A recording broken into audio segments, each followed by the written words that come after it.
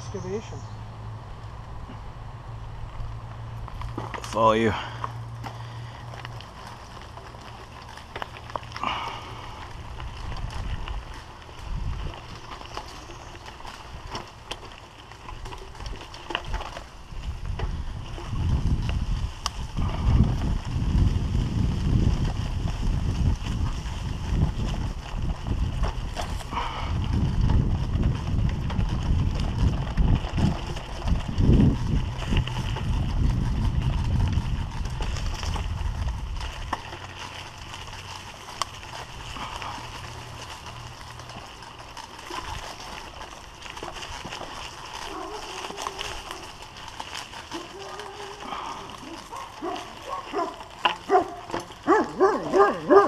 Hey, big dog.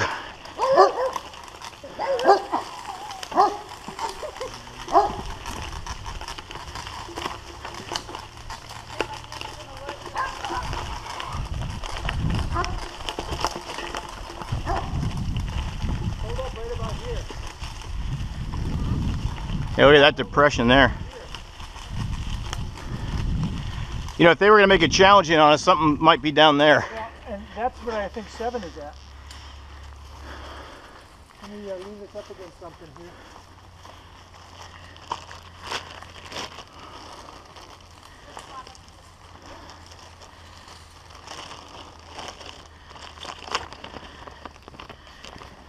Okay.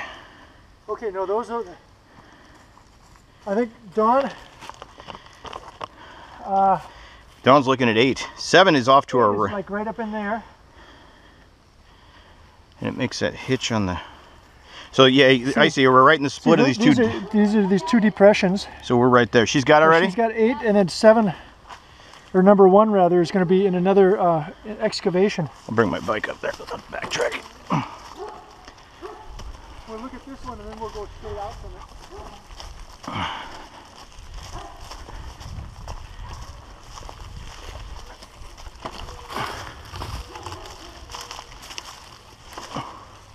Where'd you see it? Where is it? Did I miss it? See,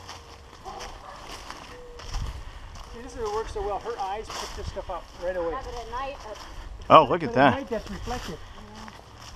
So that's gonna, you're gonna pick that up. Yeah, let's see. I'll get the number on that one.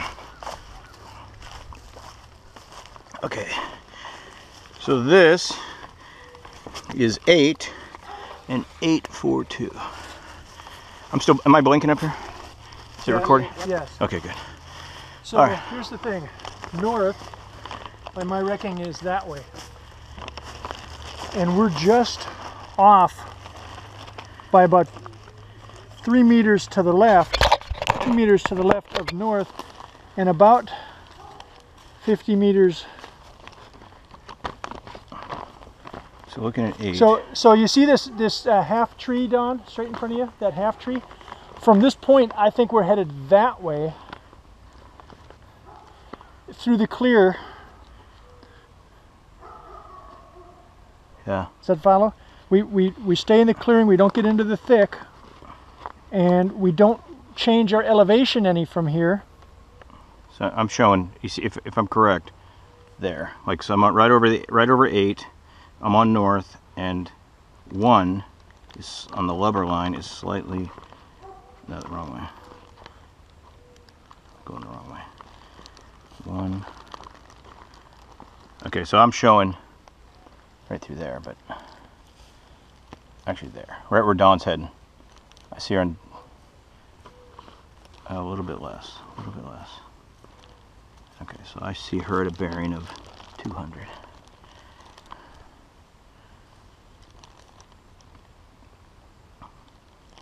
And pacing, let's see, going by what I just learned was centimeters. Okay, so 8 to 1 is, it's exactly almost 1 centimeter. So it's 50 meters. So 50 meters right off Dawn. See, and I'm looking at this totally different. Because I'm saying, my guy is saying that north is that way. Yeah, that's what I got too. So okay, so what you want to do is you want to take your map, see all those lines? You want to turn your map so that those internal lines match your grid lines. Gotcha. Like that one there. See, now rotate your whole map into north. Uh-huh. There you go. And now you spin that to direction of travel. Spin the background to the direction of travel. And to me, it's about 344, 345. Yep, that's what I got. Yep. Like it's showing 3. You say 345. I'm gonna go to 345. See, and if you put the center of this right on 8, which is there, keep your grid lines lined up, spin yourself into north, and you're trying to find this guy, which is right in there. So where we want to go is that way. For what number? For 1? For 1, yeah. Okay, see, I thought it would be more. I thought 1's right there. It is right there, and that's your direction of travel. That's what you're turning that arrow to line up for. Gotcha. Okay. Right. Yeah, center that there, and you see where 1 is right there. Okay. So once again, spin this so that you're more lined up with north. My grid lines are a little off. All right, okay. All right. So that, if 1's there, I'm right on top of 8.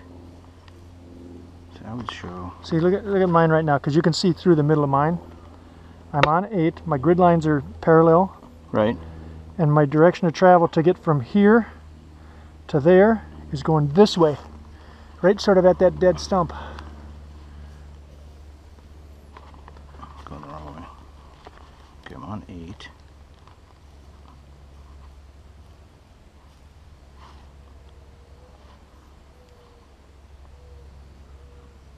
So you're looking to go this way. So this needs to spin. Yeah, see? Draw that imaginary line from the center of this to the center of that. Off that arrow, but that's my direction. Direction of travel. Okay, all right. See, So, I was thinking it'd be more like that way, but I'll follow your lead. But if you keep that on 8, which is where we're standing right now, right? So you park yourself right here.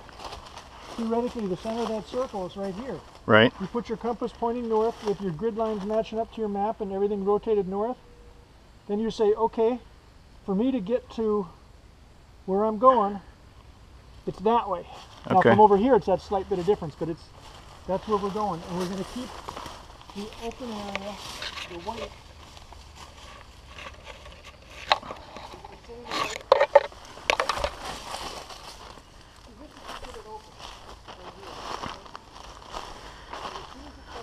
we're only going 50 meters.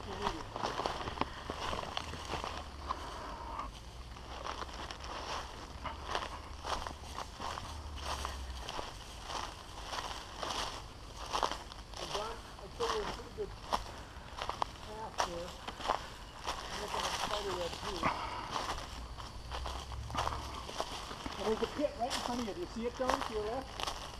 To your left. Okay, it's right at that pit. I can actually see the post from here.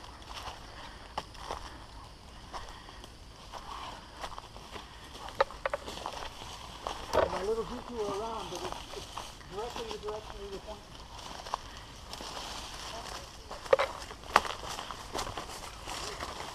Does that make sense? Yeah, I think so. But I want to now line it up with the map terrain you were talking about, the pit and the other.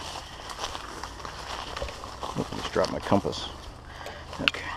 So contour-wise, it's up 1 contour line, so it's up 2.5 meters vertically. That's, these lines. So it's a little bit uphill, but not very much. And then that indicates this excavation, that V. Okay. So, and we happen to be right at the V. Okay, cool. All right. So that's 1. All right, let me get a shot of that. That's their 851. Okay. All right, so now we got to go back. So now from here, looking in reverse, keeping my north-south direction going here. Okay. Now I'm sitting at 1. Over to my left, just a little bit, and you're talking maybe 20 meters or less. There is a path. Right, we've intersected that. Is that which? I think that's a path. That dotted line. Okay. All right. I think. But even if it's not, look here. we go straight over to the fence line and down, Pick up 7. and we can pick up 7, 7. 7 and 8. Well, and the other 8. The hard 8, the intermediate 8s. Right. Okay, so we go due west, or due west into the fence, pretty much. Due west into the fence, and we'll double check that distance from here. I read that as being, like I see it, 270. Oh, by distance, okay. yeah. 3 times 5, I see that as being 150 Okay. meters. A little less than that because we're not going to the fence, we're going to the path. I see, and we can probably, looks like we can go, it's somewhat clear. Yeah, we can pretty go straight to it. And then from there, going down to 7, looks like it's a little less than the same. It's 125 meters. Okay. All right.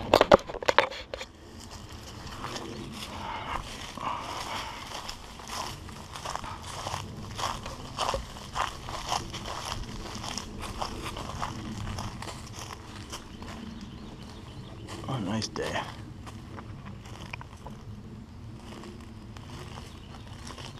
I'm so glad we're doing this. Yeah. Get the mistakes out of the way. Yeah. Well, actually, when I take their official classes, that'll be a great refresher. I'll kind of, everything they're talking about as far as any tips or hints they're giving me in that class. There's definitely not in a restaurant here.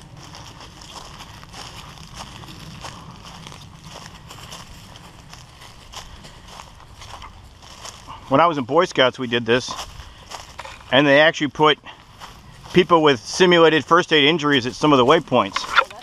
So then we had to correctly do the right treatment, tourniquet, splint, whatever. That's cool. What have you guys seen, out west, you've seen a benchmark, right? So like an actual USGS benchmark that's like, Yeah. has the altitude and the whole thing, and The brass, yeah. So a couple of our bearings were to benchmarks, which is kind of fun. And they're usually like a great view. You know, it's like it's a cliff or a right. top of a summit or something.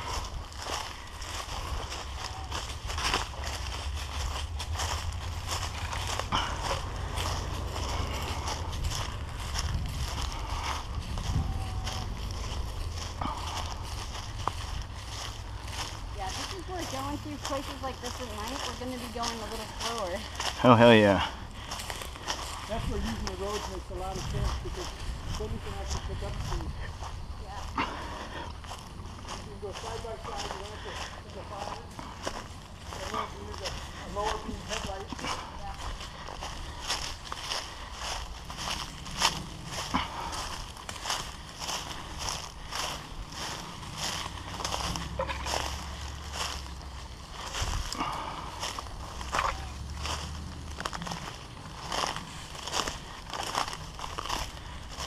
Is this the trail you're talking about, or no? That's the fence. Okay. Yeah, we whip.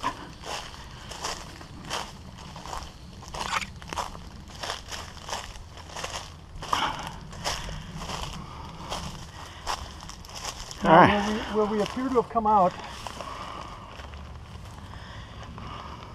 is right here, which is good because you see this, the way that it veers away from the fence. Yeah, and the comes little back? knuckles. Yeah. Yeah, so we're right in the middle of that knuckle, so we hit it about perfectly. So just to reinforce in my brain. Oh yeah. Let me do my pacing. Good call. All right. So from there to there, I've got 3 centimeters approx, which would be 3 is 150. yeah. Yeah, so it might be a little less than that. Might be 125. Now, is a meter considered a pace, or Well, everybody's footstep is different. That's Right. why I was having George step it out. right? Because And I got- his is gonna be much. I'm probably 1.5 yeah. or 0.75 meter. I was fairly close, taking longer steps, but I end up shortening my steps as I go. You know what I mean? You get Right. tired. So One thing in over terrain too, I'd rather go shorter. and Oh, there's some people that do it a different way. They only count the right foot, or only count the left foot. all right, maybe So I'll try that's that. fewer numbers that you have to remember. All right, so we think it's 150. So I'm gonna I count think- 75 yeah. paces with my right. And I think it's about 125. But either way, once we get to the next divot in the trail, that'll tell us, looking at your landmarks. Okay, right. That little hitch there. Uh-huh. Okay. All right. And it's going to be at the bottom of shallow depression. Okay. And that's probably why it hitches around, because there's a depression down there. So counting 2.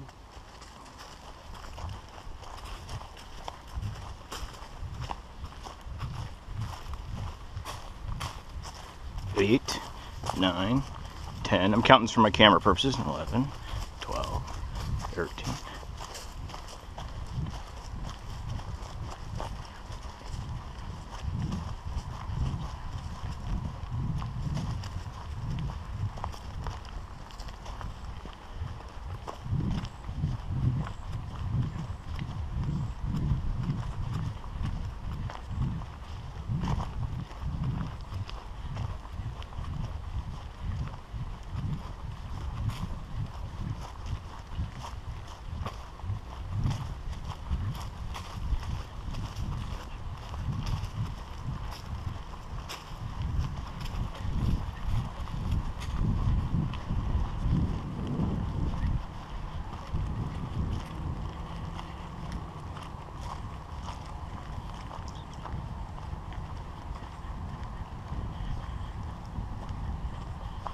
That was 125 paces to here.